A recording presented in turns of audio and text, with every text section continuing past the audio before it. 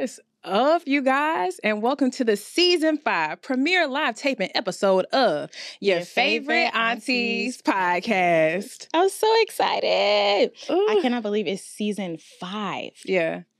Season 5. It's incredible. And then we also just made 2 years. Yes, we did. We've been podcasting happy birthday for to 2 us. years. So happy birthday to us. So I'm excited for this premiere episode. We got some things to talk about. I think in Season 5, we've established ourselves. Y'all know who we are. Y'all know how we feel.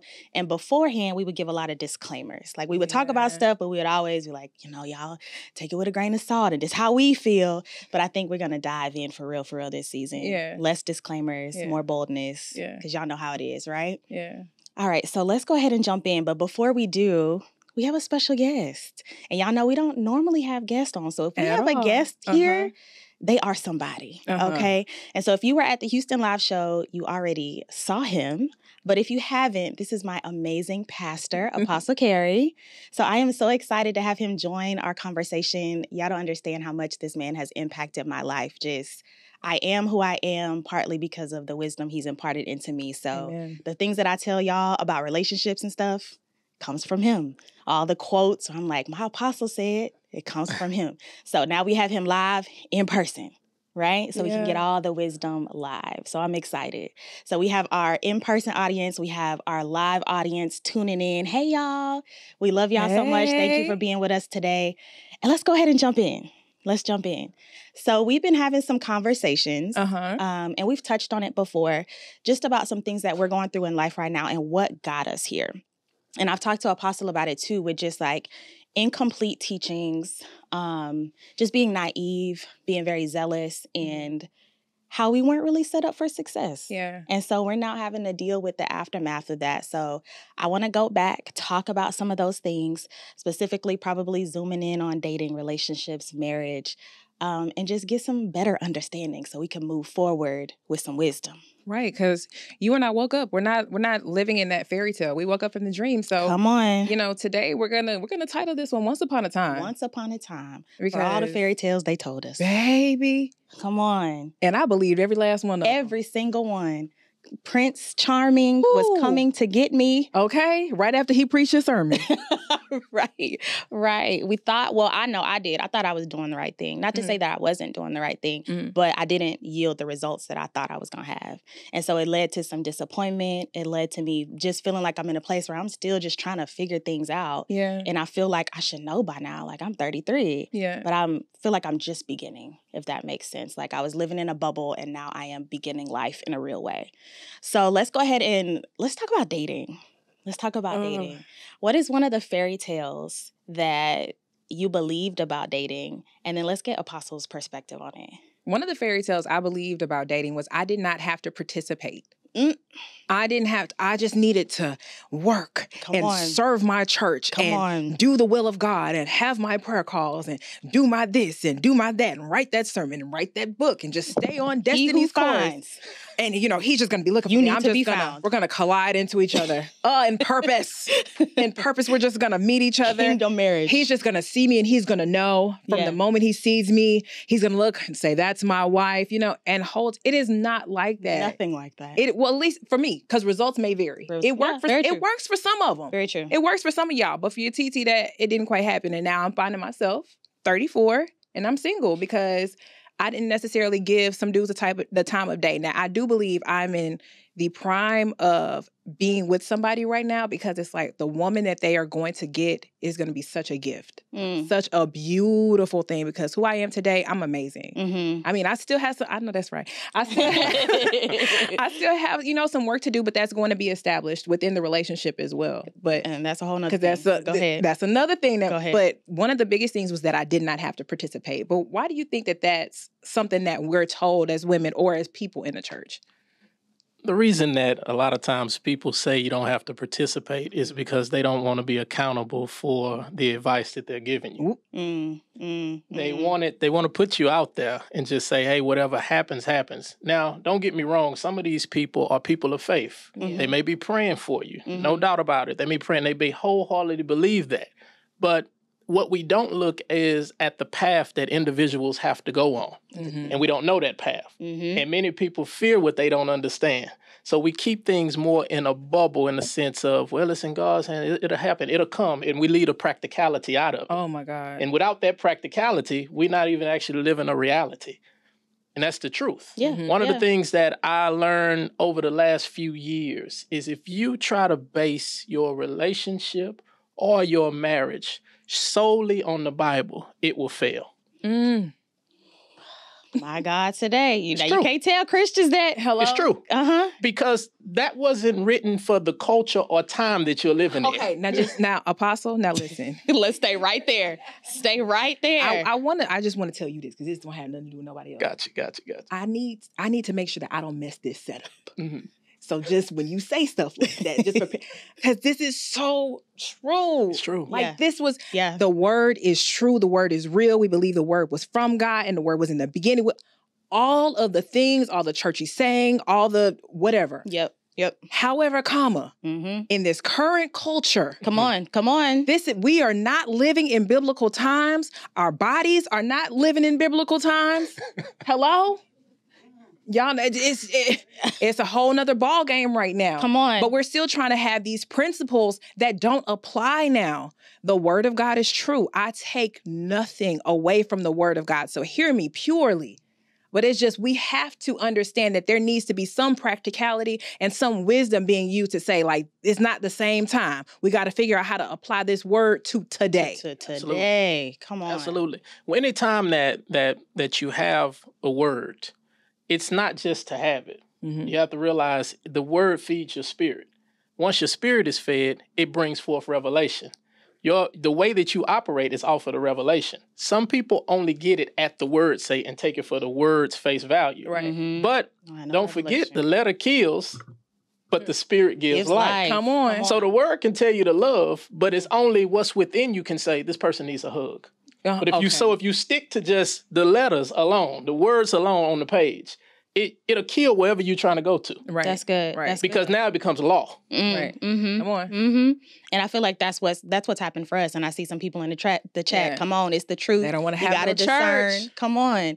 Because I know one thing for me too, this fairy tale of like, well, you gotta be a wife, right? Because it says he who finds a wife. So you're a wife before you get found. And I was a wife and I wasn't a wife. Right. You know what I'm saying?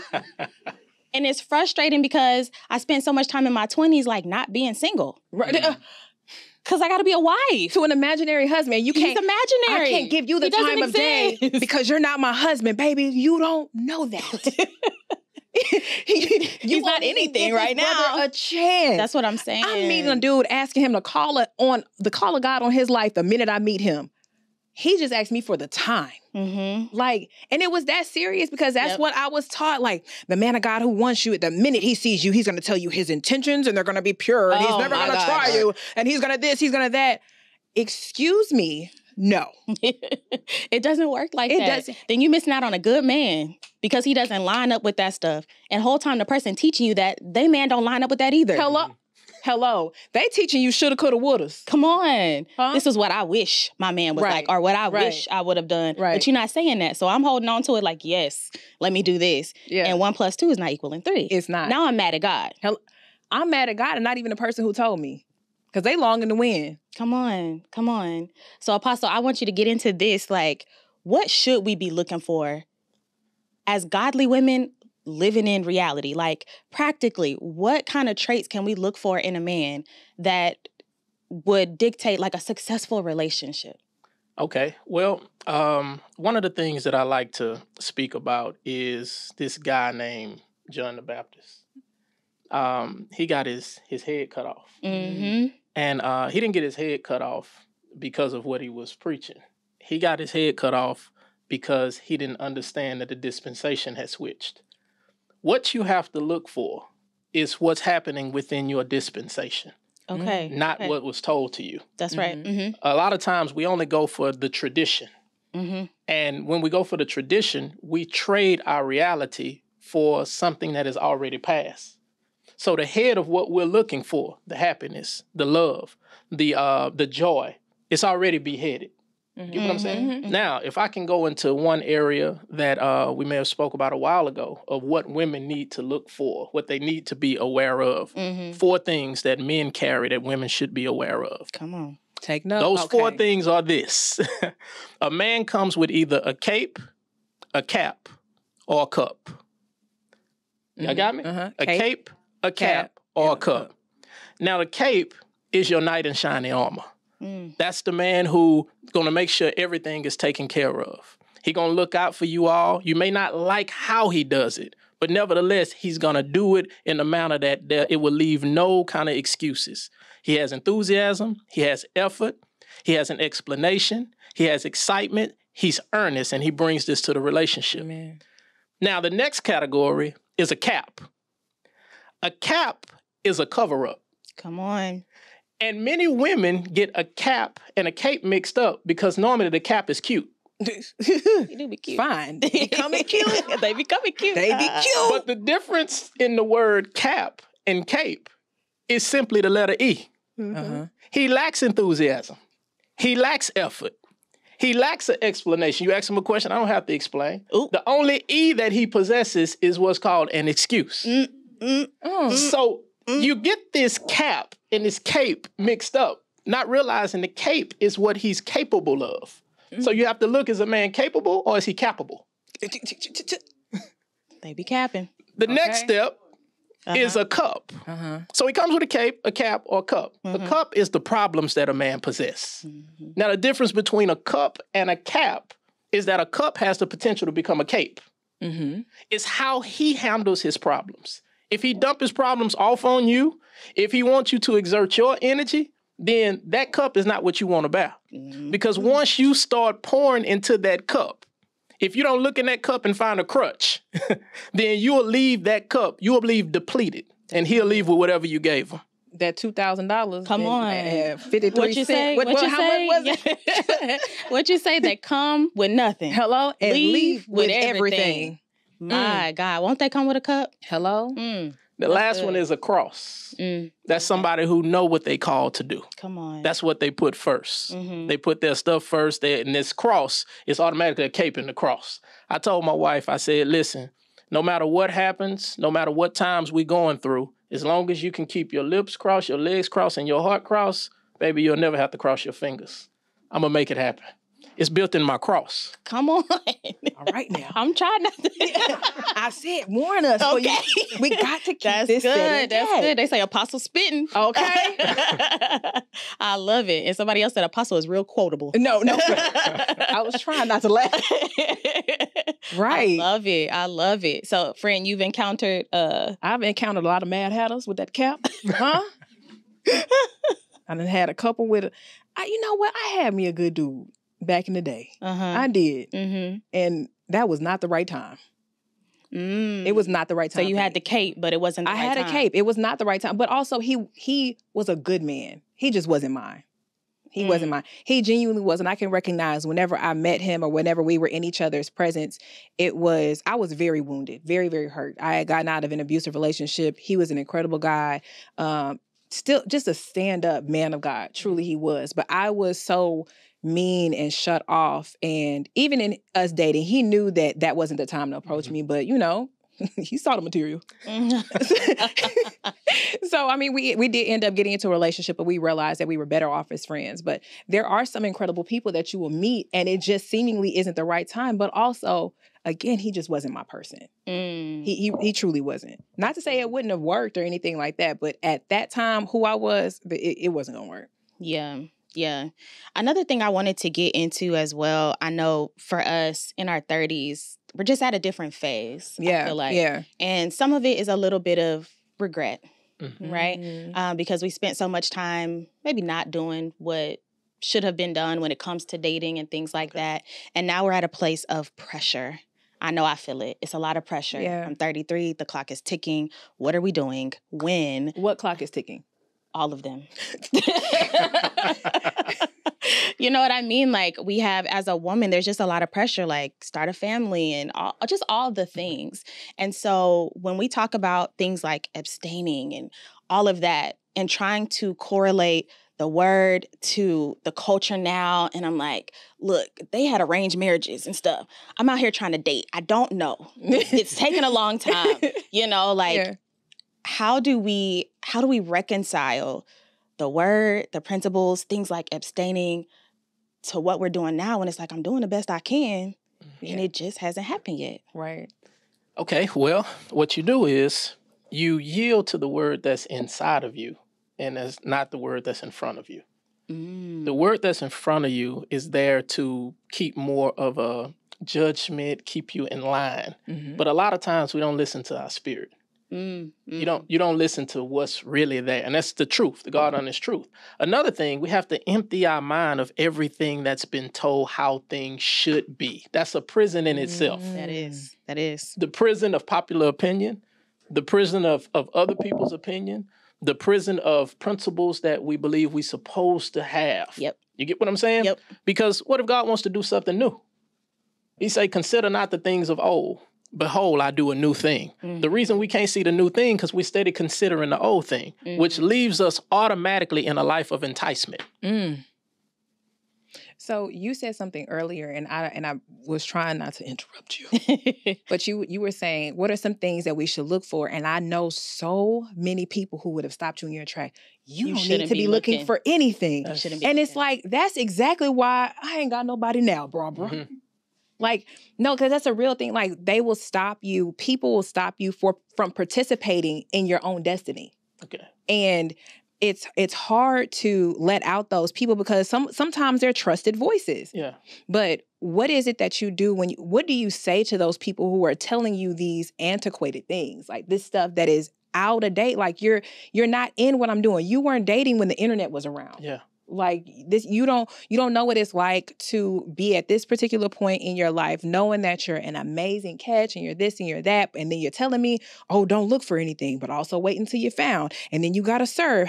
If I'm serving, how can I be outside? Not to say I'm not going to serve if I'm outside, but it's just like, what do you say? How do you rebuttal? What is a wise way? Because I could tell you what I say, but I can't say that this is always the right thing. Yeah. Well, I mean, you nod your head and smile. Do the opposite in wisdom. Whatever is told to you, do the opposite in wisdom. Don't look for anything. In wisdom, look for everything. Okay.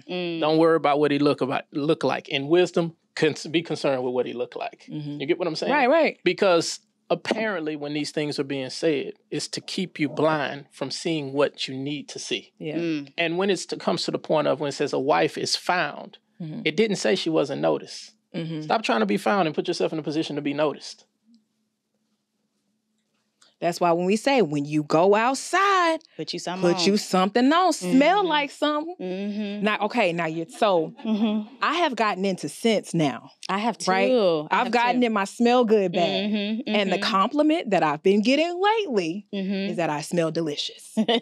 And that's the point. That'll cause you to get noticed, won't it? Hello? Huh? And I cannot tell you how many men will stop me and say, what are you wearing? What do you have on? Come get me. That's not necessarily what it's called, but that's the calling on it. But it's really important for people to understand it's okay to desire. Oh, and that's another thing.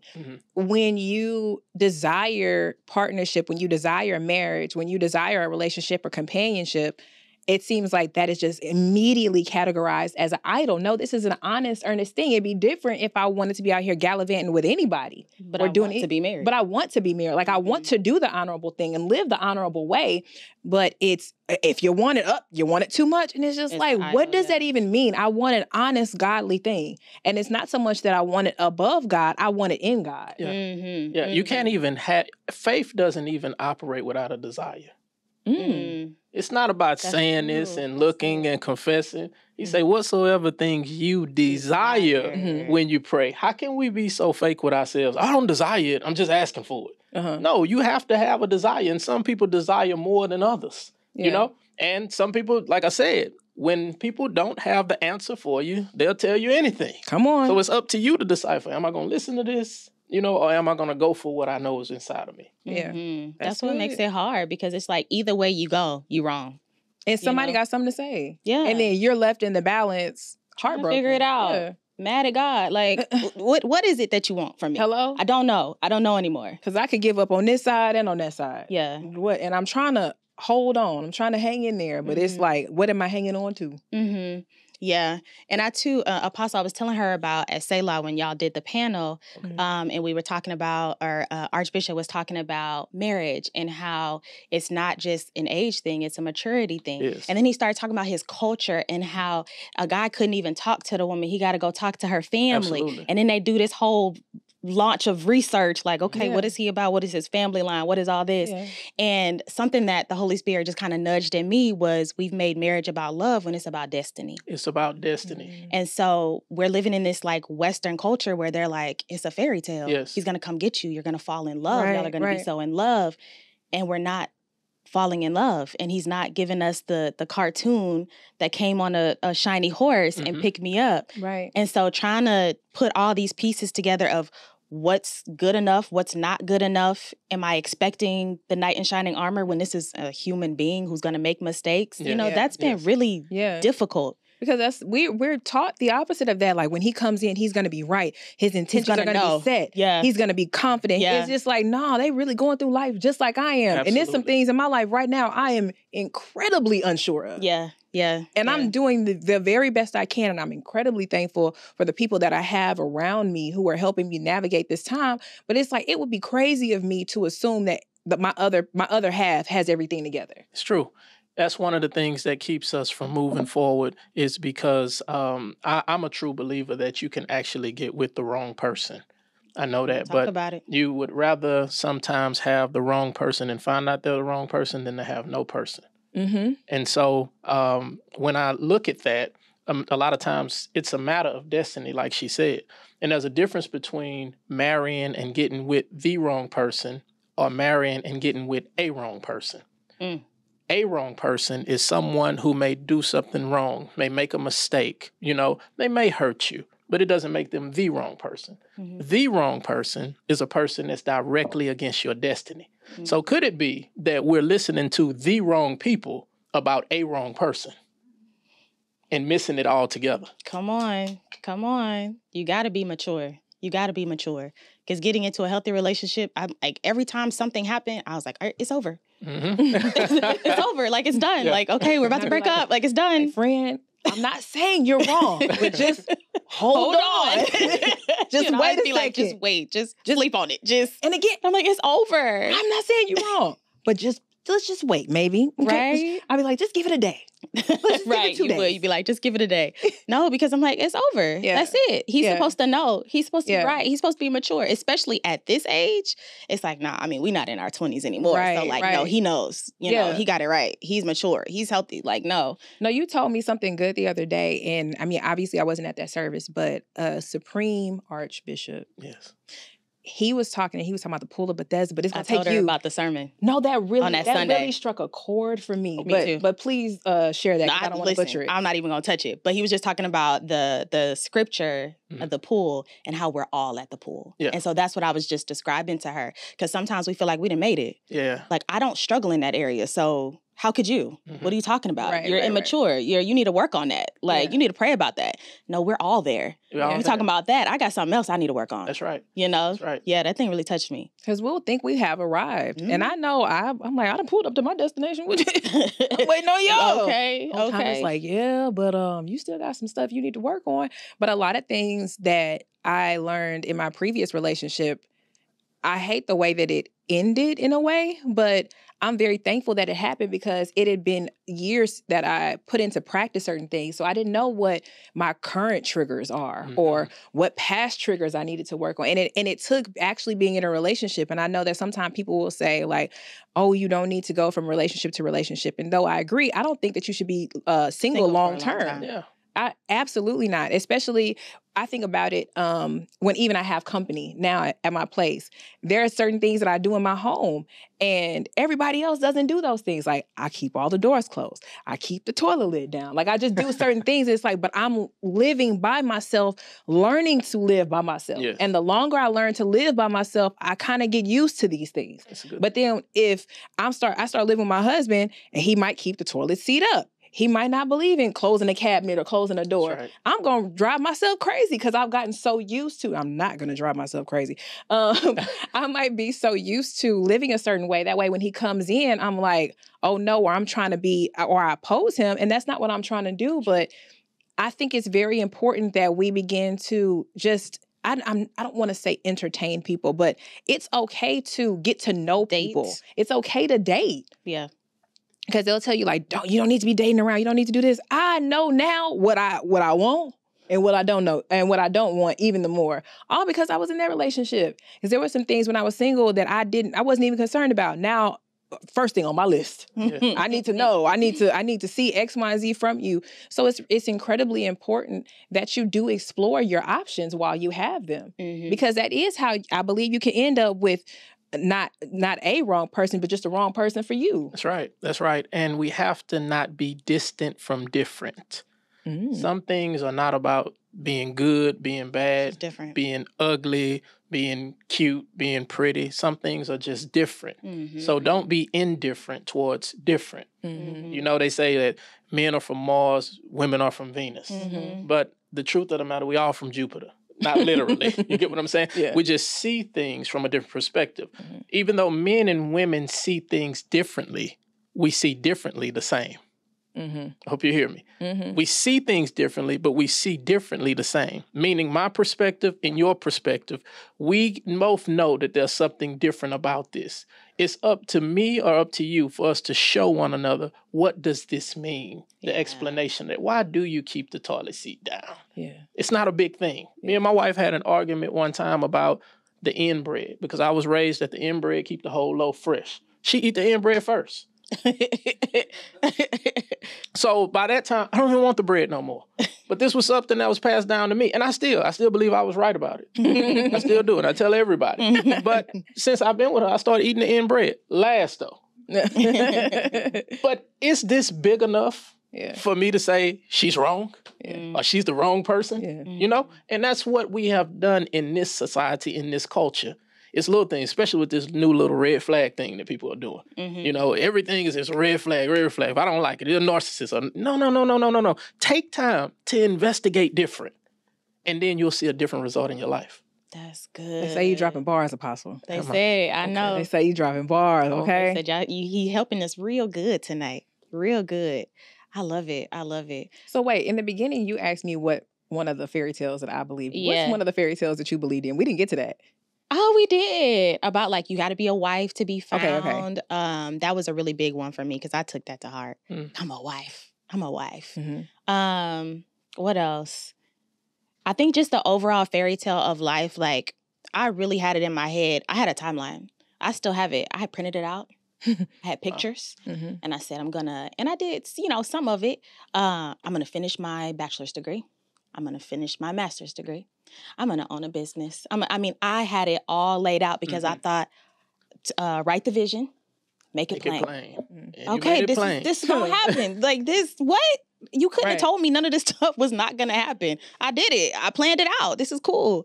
And then that was like, I did that, I think at like 21. And I said by 25. And at 25, what was left on my list was, I want to get married and start a family.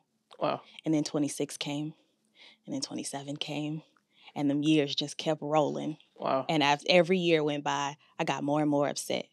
Because I don't understand. I did what you told me to do. And I've always been like that. I'm very much a rule follower. Yeah. So if you say, hey, Nia, do this. Okay, like, done. So when those things weren't adding up, it really affected my relationship with God for a long time. And I'm still healing in certain areas and realizing it wasn't God. It was me just believing people. And it wasn't even my fault. Yeah. I believed them with earnesty. And I feel like God will honor the faith that I expressed during that time. But like you've taught me, like some of it was just incomplete. It was incomplete. Yeah. Not so much incorrect, it's incomplete.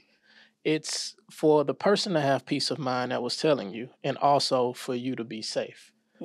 But life lessons show you that the things that you omitted subconsciously are the things that you had to admit that, man, I wish I had this, you know? So we're looking at things to be one-track minded because of how we're indoctrinated. You can still get the degree, but while you were doing the degree subconsciously, you factored out relationship. a marriage at this time. I'll wait then. And not understanding that in your life, the picture of your life, what's written about your life, may have been between 20 and 25, she can have a husband. But we already factor those things out. And that's why we have to be mindful when we're counseling people that we don't put our own conscience on them. Yeah, because that's what they'll do. A lot of times people counsel themselves through you. Ooh. And if you live somebody else's life, you'll die somebody else's death. Come on. That's good. That's good. That's good. I wanted to go back to, because you were talking about different. And that's one thing that's really stuck with me. I remember a relationship I was going through, and you really went through that relationship with me. And that is the main takeaway I got from all of our conversations. You'd be like, Nia, he's not thinking like that. He's not like you. That's not even on his mind. I'm like, what are you talking about? This is how it goes. This makes sense. What do you mean he's not thinking about this? And so I've talked to her about it a lot. Like, I feel like we've been taught that they need to be like us. And so we're looking for this emotional man who's going to fall in love and he's going to be like so romantic. And not to say that he shouldn't be romantic, but the extent to which we expect some of those things is like, I don't know if that's realistic. Okay, but we expect what we were taught. We expect what we were told. Now, you said you wanted him to be what? Romantic. What's the root word to romantic? Roman. You're not Roman. You're not from Rome. You get what I'm saying? You need him to be Neomantic. Come on. You need him to be ShaMarian-mantic. You get what I'm saying? Yeah. But these are the ways that we have culturized people into thinking, and you will miss it, and we know this by now. Oh my gosh. I tell the girls when I help them with their dating profiles, and I'm like, look, a man is looking at your profile, baby, not your friend. For real. You got to, they don't think like us. They nothing. And it's okay. Like you said, like embrace the difference, but I don't think it's at the forefront of our minds. So when we do go into dating situations and things like that, we're not thinking, oh, they're different. Yeah. We're expecting them to be kind of like our homegirl, but a man. You know what I mean? No, like, and you get on me a lot about that. So, first of all, I think I've gotten a lot of your wisdom through me. Through her. Because she'll be saying something, I'll be like, oh, that's right, that's good. And then I'll be like, Apostle told me. And I'm like, okay, no, that's like really good. Yeah. And when you would talk to me and you would tell me like, hey, don't do that because to him, this means X, Y, and Z. I'm like, how could it possibly mean that when it's clearly this? It's point blank what I'm doing. He's like, no, it doesn't work like that. And I'm like, what do you mean? This way makes sense. I know what I'm talking about. I did not, in fact, know what I was talking about. And proof is in the pudding. The proof is in the pudding. If you look clear enough.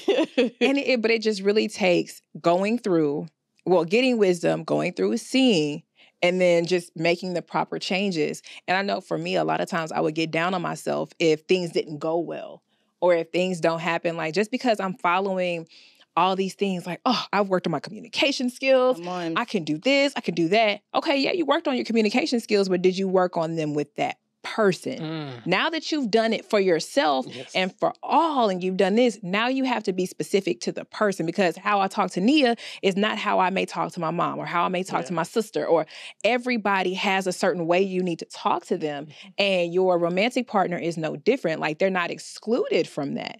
So when I think about going into something new, I'm like, okay, I need to make sure I practice how to be with it. Because you said like the whole romantic thing, you gotta practice with who you're with and being a different person. And that goes back to when I say sometimes you're not gonna learn something until you're actually in a relationship. There's only so much you can do single. That's right. And what really burns my toast is when somebody tells you, like when you're single or long-term single, like, oh, maybe you still need some more work. No, maybe you need to shut your mouth. I was going to go and mind your business. That's good. No, because that is infuriating, especially when you genuinely have done the work. Sometimes I will say, and I could be wrong, I don't think I am. That was funny. What I will say is the work that I put into myself, being able to put it into practice in a relationship, it was really good. And now I know what I need to work on or what I have made real progress in. No, yep. Sometimes it does take you getting with the wrong person to know what to do right. It's true. It's true. You appreciate it more. Yeah. Mm-hmm. Yeah. You know, I was going to get into that next because I know one thing I've been focused on in this season is getting off the hamster wheel. Yeah. Because I feel like in so many areas, we kind of get told like, okay, if it hasn't happened, it's because you're not ready. And so I'm like, okay, I got to get ready. Like, what do I need to do to get ready? So, I went to the conferences and I read the books and I went to Bible study and I had prayer and I did the fast and I gave a seed for my husband and I did the, you know what I'm saying? Yeah. And there's all this. I started therapy. I'm like, okay, I got to get ready. It hasn't happened. Yeah. Started eating healthy. Because it's me. I've done the thing. Because it's all, because there's a lot of pressure, Apostle, that's put on the woman. There is so much pressure. Not to say that men don't feel it. I don't want to take away from their experience, but I can only speak from my seat. Right. So there's a lot of pressure on us to get it right and be the wife and be this and be that. And it's just like, what are y'all telling these dudes? Because it seemed like nothing. Well, where are these standards coming from? What about the ones that everything that's told for you to do, they're not doing it and they're getting what you desire? Whew. So where's the standard coming from? That's a part of why I be mad. Right. And I'm going to just tell like how it is. I've been mad at God for a while behind that. Yeah. A lot of what you're saying, like I speak with people, it's about individuality. You have to know what works for you. If you go to a conference, they put 5 points of what to do. I'll tell you that may not be for you. Mm-hmm. When you try to do that, that's 5 points work for somebody. It don't necessarily mean that it's going to work for you. Mm-hmm. Come on. Mm-hmm. And in that time, we try to impose what we think on someone else. That's why I say even in marriage, I always tell married couples that I do it whenever I'm doing the ceremony. I say marriage people, they don't need space. They need individuality. Mm-hmm. The reason why people feel crowded is because they don't have the room to be themselves. Now, what if you don't know who you are and you get into a relationship? Mm. Now there's an identity crisis. Mm-hmm. You start to become the person that you with. Mm-hmm. And that's why it's not 50-50. It's 100-100. Mm-hmm. You know what I mean? So you may not have in your mind everything that you believe that you want or all that you're supposed to be. But right at this point, you're somebody. Right. And you can only give who you are. Mm-hmm. So for someone to change that means whoever you're getting with going to get with whoever they change it into and not the authentic yourself, you know? Mm-hmm. So I would say sometimes it's not just about the relationship with a person. This is how it is in a relationship with God. Mm-hmm. You can't have a genuine relationship with God if you're only doing what people told you to do. That's very true. You have to go talk to God how you talk to. I'm upset right now. You think he don't know? Right. You know what I mean? Like, I'm upset. I come to you and you can't, you have to be genuine. Yeah. And really, that's how we face relationships with companionship. We go with the principles of who we think that we're supposed to be. Then finally, when we open up, we're upset because, well, you didn't step me and I opened up. You should have been opened up from the beginning. Yeah. Mm-hmm. So what's for you is for you, but you make sure it's you. It's not for the person that's telling you. Yeah. Come on. That's good. What we say all the time, run the race set before you. Come on. That's good. That's good. I feel like this topic within itself, there are so many layers to it. Mm-hmm. And I feel like we always scratch the surface because it's just, you can't talk about this too much because people are experiencing this every day. Mm-hmm. And it's not until we become honest and want to have these like conversations, because a lot of times conversations like this are incredibly cookie cutter and people like step over this, especially even when it comes to the topic of abstinence, because I know that there are a lot of our listeners who are like fighting that fight. Yeah. Because for us, when we learned that people weren't abstaining, we were like, you say what now? So you mean to tell us we the only two doing it? And that's interesting to me. You remember you the one that told me about that. She was coming to see me. We were sitting down, we would talk, and I said, hold up, wait a minute. You mean to tell me it's a community of people out there that's not doing it? And she was like, yes. She said they talk to me, they do it. And I said, wait a minit, this is interesting. Tell me about, because I didn't know that, existed. I'm coming from the other side. Yeah. I was calming down when I got there. So, now that's a thing that's real. Yeah. And it's not something that's weird. Mm-hmm. It's real. Mm-hmm. We have to know how to speak to people that are like this. Yeah. Without saying, well, you're wrong for this. Oh, yeah, stay like that. Everybody not called to be an oracle. Everybody not called for God you just sit there and your body never will be touched and God is going to speak to you through you about the nations and things like that. Yeah. Listen, If God ain't told you that, you know, get with what you get. And by no means am I promoting someone being promiscuous and things like that. That's not the case. But the rules and the bounds, the gates, the boundaries that's placed on one being in that state, I believe it is cruelty. Ooh. It's cruelty. Cruel and unusual punishment. But then here's another thing that really gets me. When we make it to like, when somebody finds out, Trevor saying, okay, keep going. This is not the goal. It's not the goal, baby. This is not something I'm trying to telling people that. No, so, oh, that's so good. Fight the good fight. No, find me somebody. Hello. Like this is, I'm putting out a I would like to succeed, call. right? Hello? Like there is this is a means to an end. Yeah, like emphasis on the end. Like and y'all I'm in a trying to Special end. Olympic or something. You know, I'm not trying to win a medal. Yeah, exactly. I'm not. I don't even want to place. Like this is no. Like, no, take me out the game, coach. Hello? No. But there is a high regard put on it, but there is no reward in it. That's true. Seemingly. Or is there? Okay. Hear me for what I'm saying and not what's being said. Okay.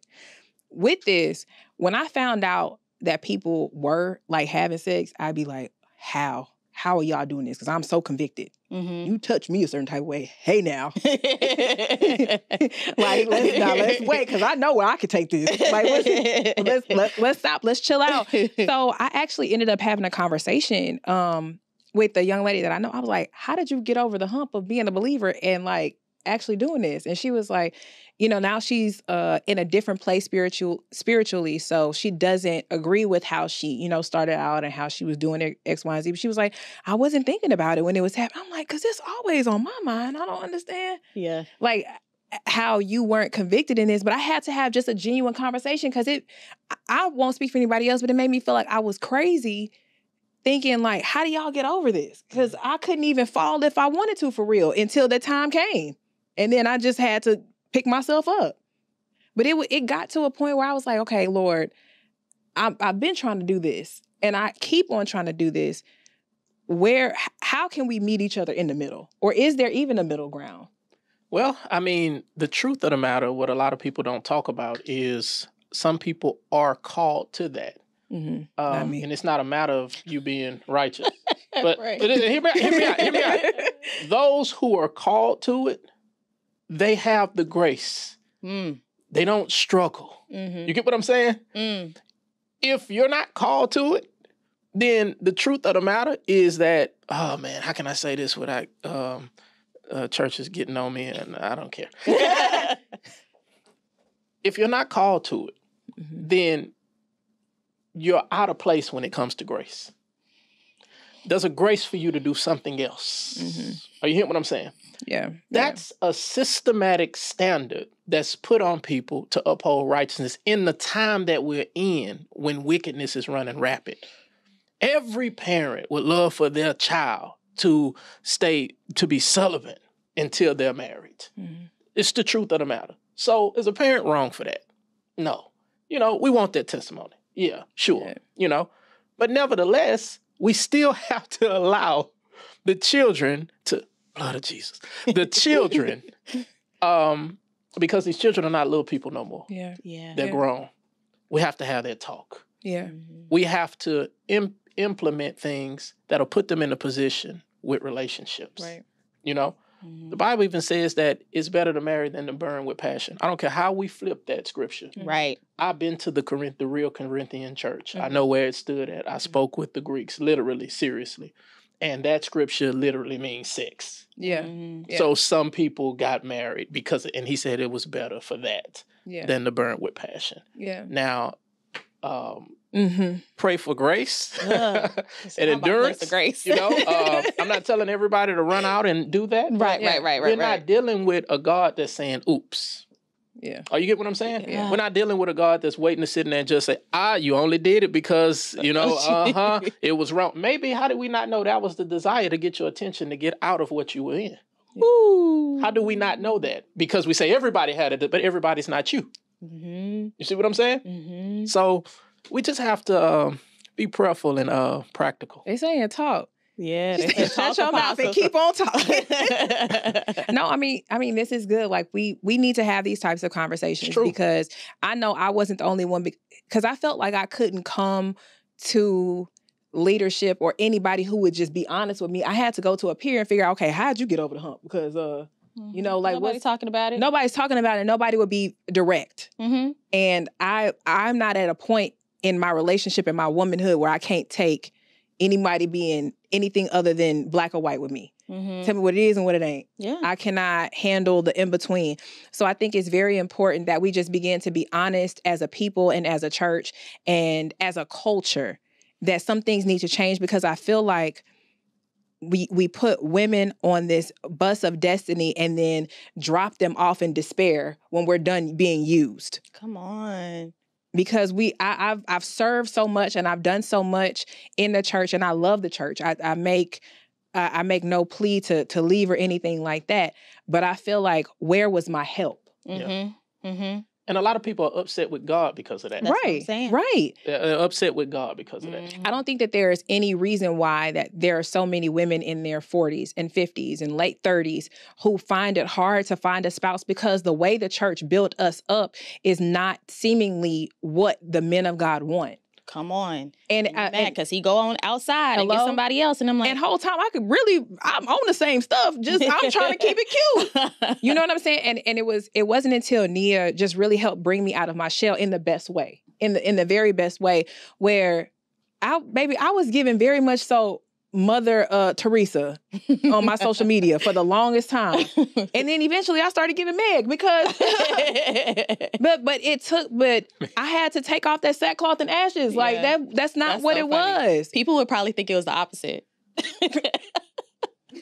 When it's like y'all don't even understand, like y'all don't even know your girl behind the scenes. What? It's like, all how you try to help. Like it's all how you brought up. That's the thing. We're trying to compare it to a culture that they were being prepared for marriage. Yeah, you get what I'm saying? They were being prepared for this. I mean, the only let me say this right. The most prominent virgin in the Bible was Jesus' mother. Mm-hmm. That was the most prominent virgin. Mm-hmm. If that was the case, every woman that they mentioned would have been a virgin that have testimony. Man, these people was getting down. Hello? As a matter of fact, they have testimonies and stories of people who were out there. That's who you saw Jesus helping a whole lot. You know, so it's not a matter of I have to be like this because now you're telling God how to be God of your own life and don't realize how arrogant that becomes. Mm-hmm. That's good. That's good. That's good. I would say when you helped me to come out of my shell, that's when I saw more movement in my dating life. Yes. And also I want to say, I think we might touch on this again, but the men of God that I know, because I've been, do I want to say privy? Or I've had, I guess, a time with like, I've gotten to know pastors or like lead prophets of the house, you know, just like the upper echelon men of the church. You know, I've gotten to know them. They're not on the phone quoting scripture. They are not doing that. Oh, they have somebody they doing that with. Right. Or when they get on the phone with you, baby girl, they just want to know, can I have a good time with you? Like, and when I say good time, I mean, good time. You know, I mean, like, what do you like to do? Can I take you to the mall and or you trying to evangelize while we out there? Like, can you just help me pick out some sneakers for what we doing tonight? Like, can you go to a concert with me? Are you cool? They want to know you down to earth. Yeah, and what's wrong with that? That's the thing. But that's what we're taught, Apostle. We got to be right. We got to be this. You got to always have scripture. You need to be modest and you need to be meek. Holy. You need to be mild and you need to do this and you need to do that. And it's like, no, I don't. They don't want that. They don't want it. They don't want it. Then they go get somebody else. No. Right. And it's still my fault. Yeah. It's like I'm never good enough. Never off. We're never off the chopping block. Never good enough. Yeah. Yeah. That's why I said I got to get off the hamster wheel. Okay. I'm tired. I'm tired. Once I started showing it, oh no, I'm outside. I'm having a little fun. Here they come. Yep. I still got a couple unread. Living your best life. Hello? Because they want to know, am I coming to visit your house or am I coming to visit your church? Am I going out with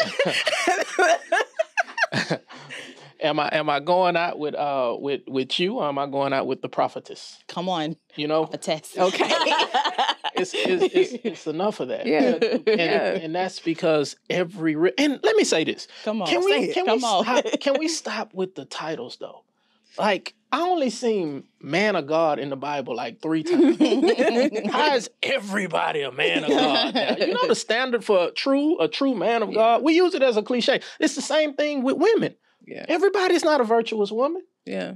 That's the truth. Everyone's not a virtuous woman. The qualifications, and that's what gets us, because people will tell you, if you're like this and this, you're a virtuous woman. We go to this whole conference for the virtuous women, but the wisest man on the earth at the time said, who can find her? Now, he's looking for her and he wise. Who can but we find got a her? whole conference full of them. Come on.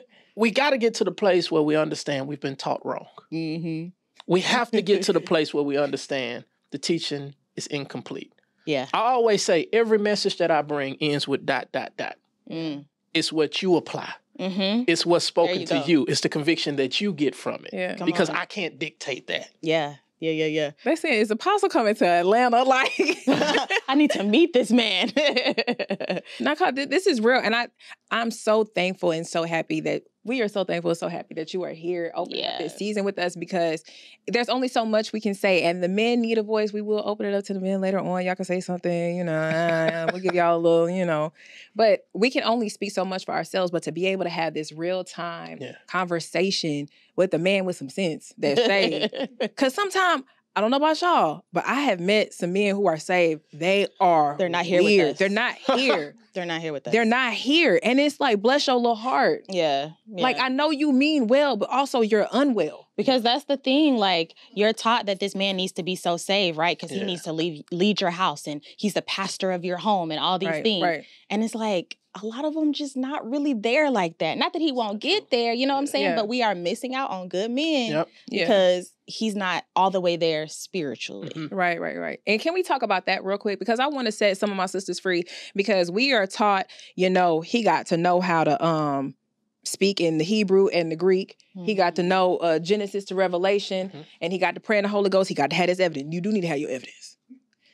But also, like, if he's not the lead pastor, if he's just a part of the laity, that's perfectly fine. What if he doesn't go to church at all? Oh, but he has his relationship for real. Now, I would, like, where's your brethren? Like, what I said, brethren, that's so safe.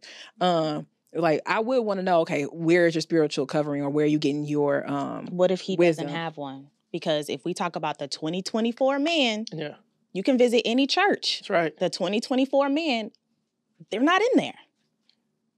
So what, you miss out on him because he's not attending Faith Temple? Like, you know what I'm saying? Like, what do you do? He's not there. Well, you have men that know a lot of scriptures. You have men who can pray. You have men who know Genesis to Revelation. It's just these men can't hang around me. So if I can't stand them, I know a woman can't stand them. Mm-hmm. You know what I'm saying? Mm-hmm. A lot of times what we have to look at is, even in that's a cap. Yeah. A lot of people, those who actually know the word or have a relationship with God and things of that nature that's deep, they don't have to say it a whole lot. Mm-hmm. A lot of times when stuff is being said a lot, it's because you're trying to convince someone of something. Mm-hmm. So people are caught up in what they think things supposed to be. Right. And you will miss it. Yep. I prefer genuineness. Mm-hmm. What if you have all the scriptures and you're insincere? What if you're at the top? What if you're at the top of the church? Yeah. Mm-hmm.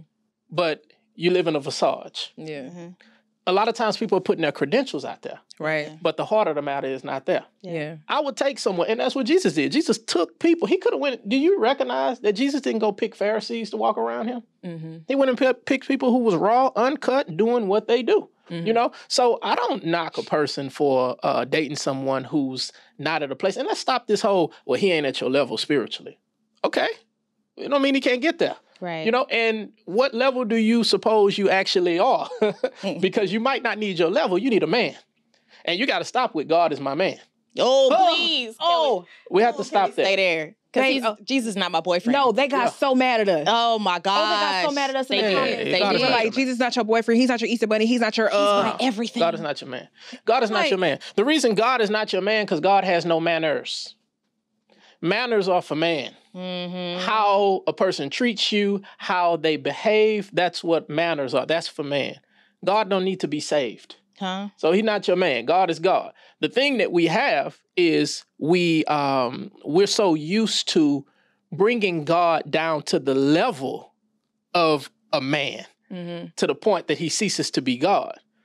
And likewise, when individuals get a man, then they bring him up to the level of God. He ceases to be a man. He becomes an idol. Oof. So when you begin to say things like, God is my man, it just doesn't make sense. Yeah. It doesn't make sense because that's just something to say. It's becoming cliche. Mm-hmm. Just be real. You want a man. Hello, and it's okay. But they can't be real unless they can't be crucified. Very true. Very true. Because I would like a man. I would like a husband. I would like that. That's an idol. That's why you ain't got one. Yeah. You want it too much. You need You're putting it before God. You want an honest thing. Now, I can understand it be an idol if I really was just with somebody and it just don't make any sense. Like you just with somebody to say you with somebody. Then you can say, okay, that's idol. Or you're in desperation. Or you're in this and you're in that. No, I still got some sense. Yeah. Like, that's not what it is, but people stop you from wanting something earnestly. Yeah, and when are they going to tell you that boredom leads to sin? I don't want to say that. When they're going to tell you being bored, it leads to doing what you don't need to do. You start looking at what you don't need to look at, and you don't want to. It's just because someone has told you to live this boring life. Come on. Jinx. But I think that's why people relate to us so much on the platform is because we do have liberty, right? And we're speaking and we're having fun. Yeah. Like life is to be lived. You only live one time. Turn up. Right? And I think I'm just tired. Very tired. I just like, if you don't believe enough is enough. I'm who I am by now, it is what you're not going to. Pray for me. I hope you get it through. I hope you make it to heaven. Come on. I mean, because it's just, I know that I've done a lot of performative Christianity in my life. Me too.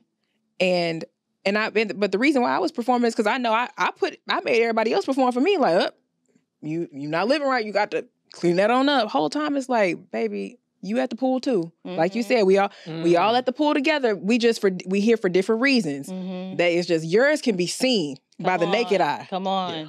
Mine, somebody got to go to sleep and have a dream about it. Huh?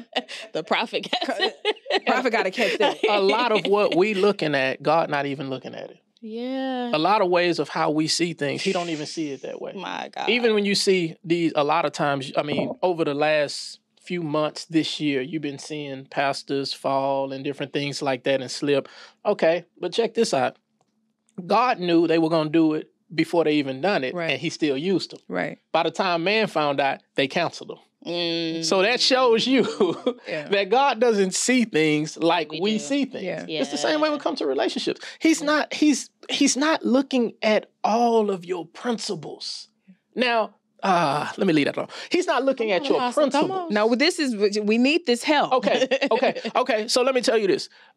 Many people worship the Bible. They don't worship God.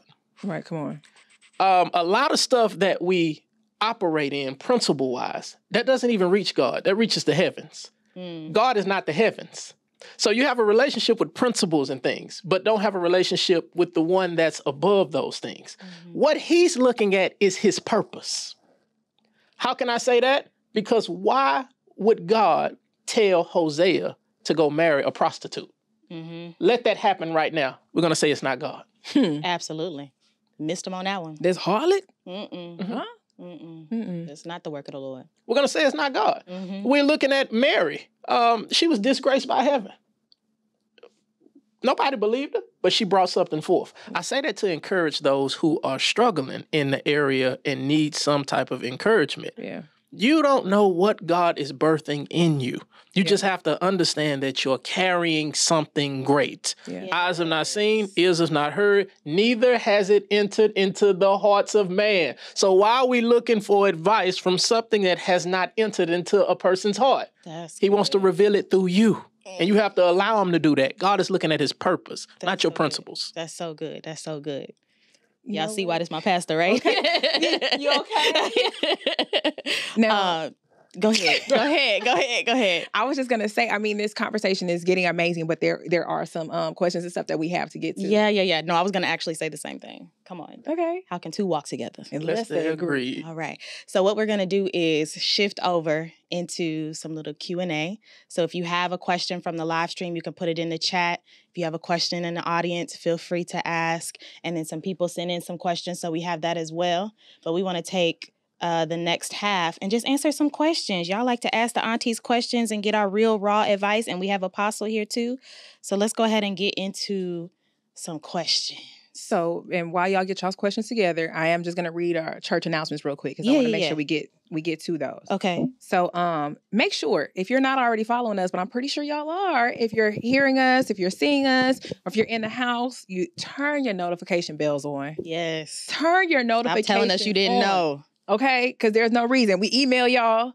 We doing a live every 3 minutes. Like, we making sure we stay in contact with you all. So make sure you follow us on YouTube, Facebook, Instagram, TikTok, all the streaming platforms for podcasts, and Patreon. We are on Patreon. That's right. So make sure you follow us on there and tag us. So while y'all are here, while you're in studio, you have your boomies, you got your videos, whatever, tag us. Don't just keep your aunties to yourself. Like, we are here for the family at large, globally, okay? I know y'all love us. Y'all want to gatekeep us. Don't do that. Don't do that. You have anything else? Our merch table. We have books. We are authors. That's okay. Right. We're both authors. We are authors. So make sure you check out our merch. We also have our t-shirts that are here for those of you all who are in-house, because I know some of y'all have been asking about our merch. It is in-house. It's here. So you got to come to the show and get it. Alrighty. Oh, in Atlanta. Oh, yeah. So October 12th, you guys, we are going to be in Atlanta, Georgia. If you came to the Houston show, it's going to be even better than that, if it can be. Like, Houston was amazing. So we're coming to Atlanta. We heard y'all. We have an amazing audience in Atlanta, and we know that we have some listeners who live around that area. Mm-hmm. And so if you want to see us, or if you just want a quick Atlanta getaway, right? It's a cool place. Just come see us. It's going to be like this. We're going to have discussion. We're going to have fun. We're going to have music, dancing, and then we'll also do some Ask the Aunties. So make sure you go to your favorite yfauntiespodcast.com and get your Atlanta tickets. Amen. Oh, amen. Those are the church announcements. Govern yourselves accordingly. Okay, so we're going to turn the floor over to our in-house if you all have a question, and then we're going to go to our virtual audience. Virtual, get your questions ready. If it take a while to type, start typing. Okay. Anybody in the audience have a question? Don't be scared. Don't be scared. Okay, yeah, come on. We listening. Be careful. Don't break none. We ain't paying for it. Hello. Hello. Hey. My name is Melissa, and first of all, you two are absolutely breathtakingly gorgeous in person. My question is, what church do you guys attend, and what advice would you give someone that has not gotten back to church since COVID? Ooh. Well, I go to Ambition of Christ Restoration Center, and Apostle Karey is my pastor, as well as Pastor Sharonda. So definitely contact him. He's amazing. We get the real word, and he does life with me. Yeah. I think that's so important. I didn't realize how important it was until I got older that my pastor does life with me. Like, I can call you, I can text you, I can have a conversation with you. And like I said, a lot of the stuff that comes, and even she said, is like, my apostle said, so definitely check us out. So I actually, I don't have a church home currently, but I have been visiting a church here in Houston called Blueprint Church. So, and that's been pretty awesome. So what advice do you have, or Apostle, what advice do you have for somebody who may have not returned to church yet since COVID? You got to start just by getting there, first of all, because there are always momentum happens in moments. And it's those little moments that it's going to take the step of getting back to getting the groove of things. Anytime you relinquish something, it's always a fight to get it back, especially if it's about your destiny.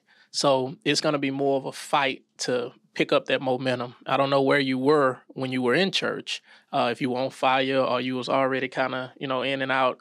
No matter what it is, you're still going to have to put the momentum in to start going. I don't know if you have a church to go to. Find you one. Kind of stay away from the internet church right now because it's become a crutch. Get in the house. I was always told that you can watch the wedding online, but you can't catch the bouquet online. Ooh, that's good right there. I like that. I know we had a question online, but it went away. Can we scroll back up, please? There's a question online? Yeah, I think Julian asked. How do you know it's the right time for you to go to therapy?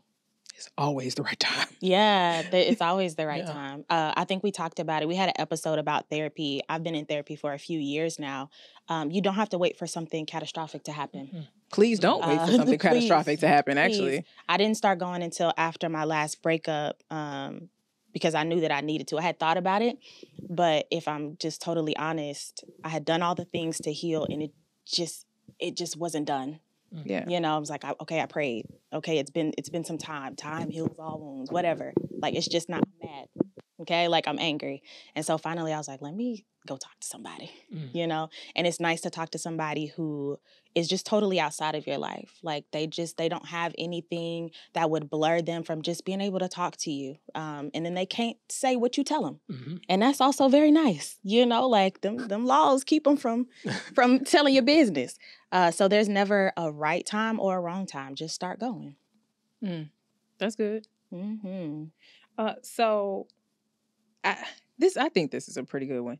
I'm practicing abstinence and I'm currently dating. When is the right time to say something?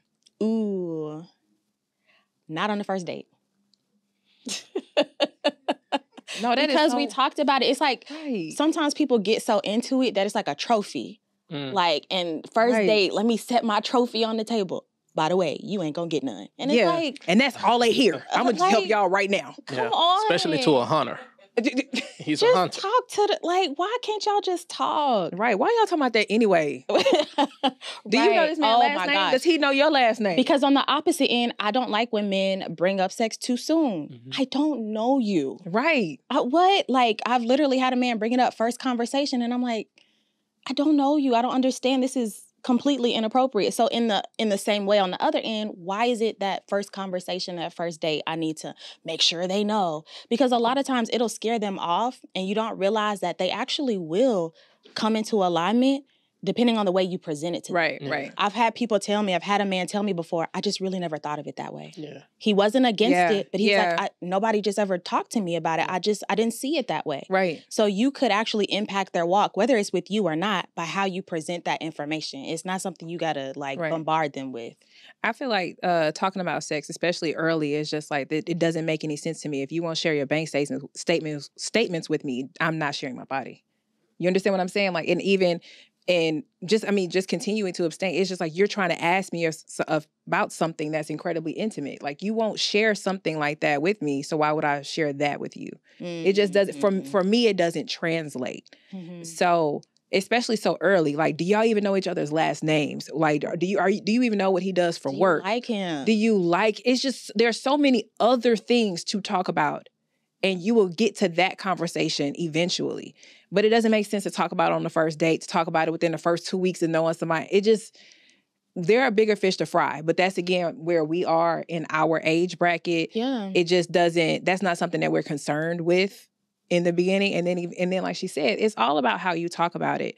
So there have been times where I've met different guys and it's like, they not cool with it? Okay, cool. That's fine. I understand. And then there are others where it's like, I never thought about that. Nobody ever told me that I was valuable or that, I need to protect my seed and watch who I would have a child with and so forth. Or, you would be surprised that God really will listen to you, but it's all in how you deliver the message because they're really big on that. Very true. Like really, really big on that. So I just feel like if you can't talk about other intimate things, you shouldn't talk about that intimate thing. Mm-hmm. But also don't hide it though. Like don't lead that man on. Don't lead him on. Let him know. What does lead on look like? I mean, like, if you haven't presented that information, but then y'all get to doing different things and he doesn't know this isn't going anywhere, that's not fair. Right.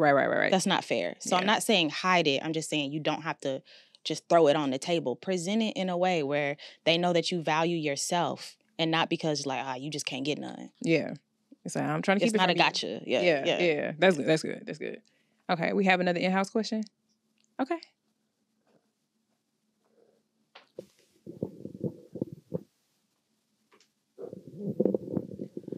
What advice would you give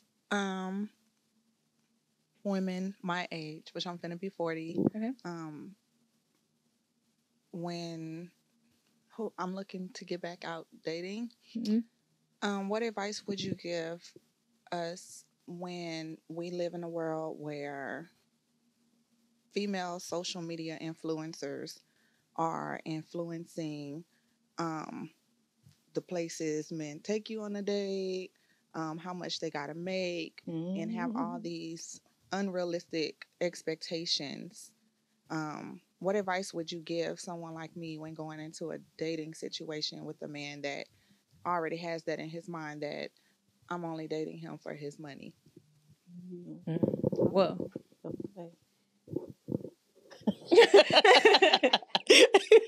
all right.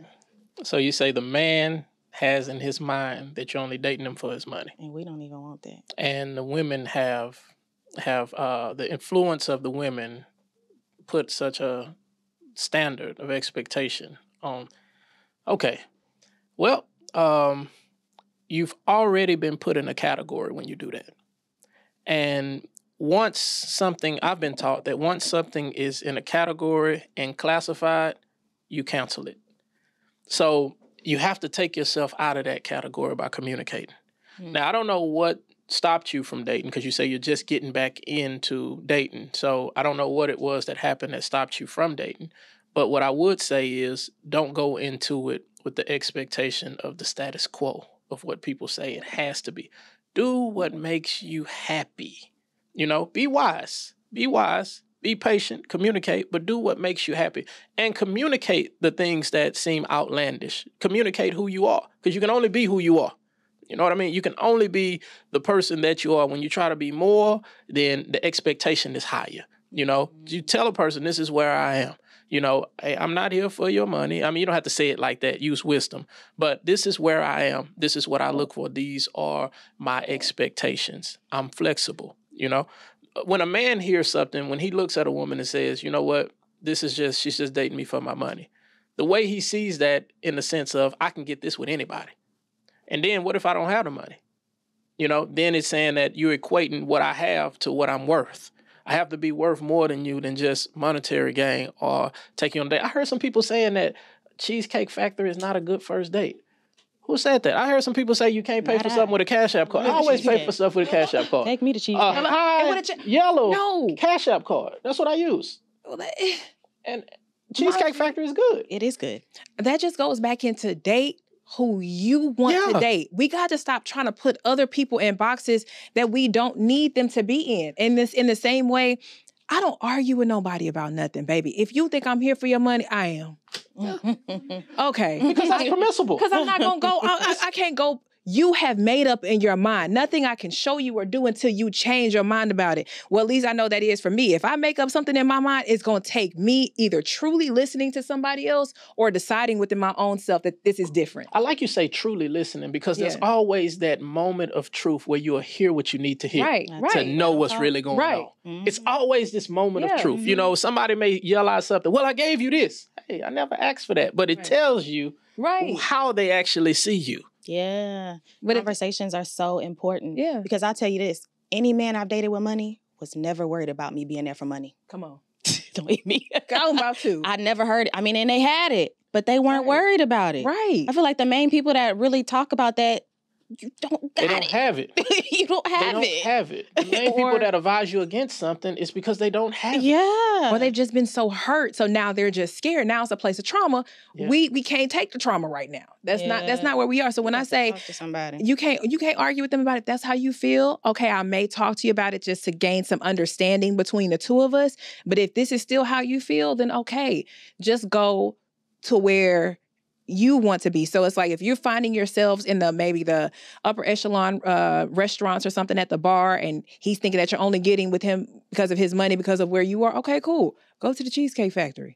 Just have a good time. Be somewhere where you're comfortable meeting somebody in that circle. In the same way, his guards may be down because he's somewhere comfortable. I think it's important for people to find each other in comfort. Because when you're out of those places, or when you're not in the proper rooms where you think you ought to be, when that imposter syndrome comes up, that's when you get things messed up. Or, well, they're only with me because I was at that one conference for tech and I really just, work at Burger King, and, it's just... Come on. Conversation. Okay, just find your place of comfort in dating and date who you want, and hopefully they want you back. Mm-hmm. Yeah. That's good. Because don't fit somebody into some box. If they feel like they can't, and that's another thing. If you're with the guy and he can't believe he with you, You don't believe you with them. Because it's like, then they get to thinking, either they go on the deep end and think they've arrived, or they go off the deep end and think like, try to self-sabotage you, when it's like, they try to bring baby, I didn't do nothing to you. I'm loving you genuinely. Mm-hmm. And you thinking that they can't believe it. Hello? You like me? And that goes into how underestimated it is, that the strength that it takes for a woman to adapt to a weak man.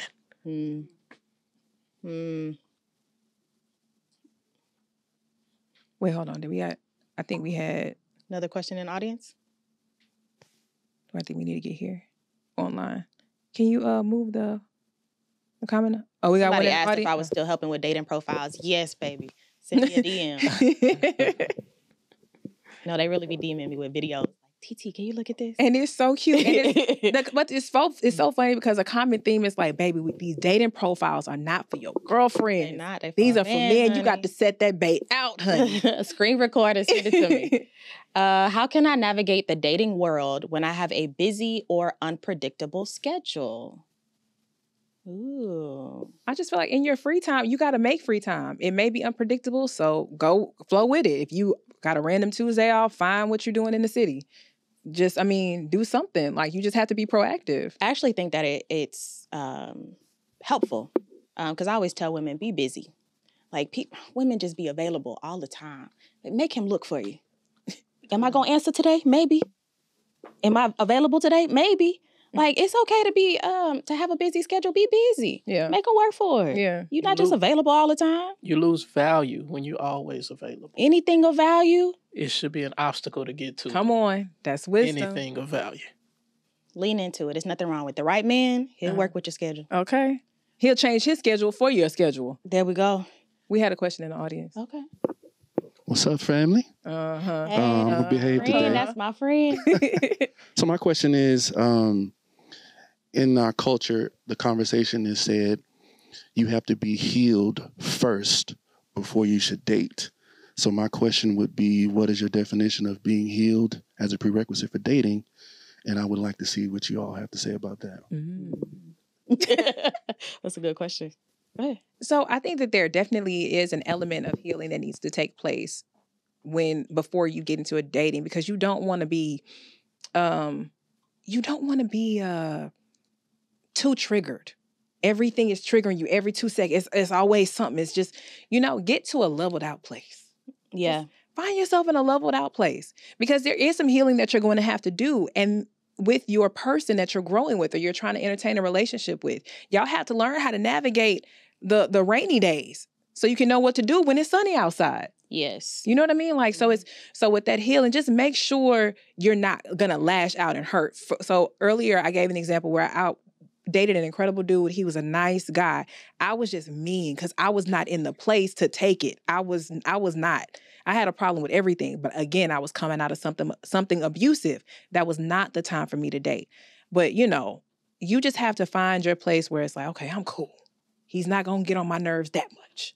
Yeah, I think that we have to realize that healing is not a destination, it's a journey, right? And so there's still things that happen that remind me of something that happened in the past, but it doesn't trigger me. It doesn't cause me to lash out, but that doesn't mean I forgot what happened. Yeah. You know what I'm saying? But I like to relate it. I talked about it in a different episode to like a staircase, a winding staircase. Mm-hmm. So even though you may come to this point again, you're at a different level once you encounter it. Mm-hmm. So now I know how to handle it. Not that it won't ever happen, but I have my tools necessary to handle any situations that arise. And like you said, I'm not in a place where I'm hurt people. Yeah. So I'm not in a place where I'm going to hurt my partner. But it's not like, I have to be fully healed and I just don't remember what happened and nothing else ever happens to trigger me. That's unrealistic. Yeah. I would say make sure that you're healing right, because you can heal wrong. Come on. And anytime something heals wrong, it has to be broken again. So just make sure that you're not healing, going backwards in your healing, but you're going forward. You can date during that time because you're picking up qualities. You're learning more about yourself. You're seeing different triggers because you're healing the right way. Yeah, right, it's something that you're doing, and it's something that you're becoming. So I believe as long as you're healing right and you're moving forward, dating somebody can be a part of that. That's right. But when you're healing wrong, someone else becomes a part of your identity. That person leaves, it breaks you. You have an identity crisis again, and You know, that's so can't move with good. that. Sometimes relationships show you that you're not healed. It's true. But how would you know? think that you're healed or think so? Be No, in the nobody bothering you, so it's like, I'm good. Right. Yeah. So I don't think you have to be like healed before. Be working on it. Yeah. But there's no, arrived destination before a relationship. Because you can get hurt. Yeah. But you don't have to become hurt. And you have to know the difference between something happening to you and something making you something. When you get hurt, you can move forward from that hurt. You become hurt. Anything that's said will trigger that. Mm-hmm. So when it's all those triggers, then you know you're not healing the right way. Mm-hmm. Some things you'll pass, like Nia said, you're at another level. Even though it happened, it doesn't affect me like it did before. Right. So that means I've grown. That's good. Great question. Let me scroll up. Oh, no. Somebody said, what are some of the most important values that you personally live by, and how did you come to embrace them? Personal values? I think communication is really important to me. I value it more and more as different relationships that I host come up. And I didn't realize that talking makes such a really big difference to me. Mm-hmm. When I don't like when things necessarily fade out. It hurts my feelings. I don't like being ignored. I don't like not being talked to. I don't like being treated a certain way, because then I feel like I'm just going to shut down. So for me, I like to talk as best I can, if I have the room to, or if I feel like I'm going to be heard. Mm-hmm. So that's definitely something that's like a really big thing for me. My top one is purpose. And everybody who knows me knows, like, my name means purpose. I had a whole nonprofit, I Am Purpose. It's very much a core value for me, for everything in my life, to have purpose and for me to live my purpose. Mm-hmm. And I even feel like a large part of my purpose is to help other people live their purpose, for things to have a reason, for things to have a meaning. I don't like a whole lot of just like frivolous stuff. I can be very serious at times because, again, like, everything has to have a meaning. Like, what are we doing? Why? Right, we could be doing something else. Or even, I always quote you, if you don't know where you're going, any road will get you there. So you need to know where you're going, and that it just helps so much in life. Yes. Like, I have on my goggles, right? And so anything that's outside of that, I can easily be like, nah, that's not for me. That person don't need to be in my life. I don't need to deal with that situation because I know where I'm going. Yeah. So purpose is a core value for me. That's good. One of the things I value the most is having the right revelation. Not just revelation, but the right revelation. Because if you don't have the right revelation on a thing, unnecessary perspiration will never be avoided. So you'll find yourself sweating in areas that you feel like you need to put more work in just because you don't have the right revelation. That comes with relationships, that comes with careers, that comes with faith, that comes with church, it comes with everything. When you can get the right revelation on things, which takes time, I believe that's a valuable thing to have. That's good. That was a good question. Any other questions in the audience? Any question? Hey, y'all. So I have a question as far as like navigating the Bible, right? Come on. Navigating the Bible and just figuring out, of course I can start in Genesis, right? And I have. But then it gets into the relatives, and this was his brother and his sisters. I'm like, are y'all reading that? And are y'all really getting through that part? Because I'm like, okay, Lord, like, forgive me, Lord. But what do y'all suggest? How are y'all navigating it? I want to know, where should I start? And what would be a good scripture or a good chapter, I feel, to just kind of begin and end? Yeah, I know when I first started studying, I did like topical studies, and it was based on what I was going through. That's good. So if I needed, some joy, I was like, okay, what did they say about joy and where and what were they talking about and why and how can I apply this to my life? So I always zoomed in on what I was going through because that's how it made meaning for me. I could just read the word, and I've done the whole like read the Bible in 365 days. I've done all the things, right? But it makes a difference when you connect it to something. I'm a former teacher. You got to have that application piece. So the best way to apply it is to think about what you're going through and then go in there and see, what does it say about what I'm going through? I think that's the best way. That's good. So for me, as far as like the different things that I like to read, I love Galatians, Ephesians, Philippians, Proverbs, Psalms, like those are my books. Romans, like just, those are my books. I just love them. So I think that those are like good places to start. But then because I can be analytical. So I like when something is like laid out for me, like, hey, this is what you do here. This is what you do there. So those are things that are important to me. And when I think about Psalms and Proverbs, those are things that I can meditate on because they bring me into a better place. Or these are things that I can call on in times where I don't know what to pray. I can pray a proverb or I can pray a psalm. So when I'm at a loss for words, there is a word. That's good. I concur with the sentiments of the aunties. You can, I love Proverbs, Psalms. I love all of it. But the topical part, because that's where you can find yourself in it. Yeah. And that's where you can hear God about you.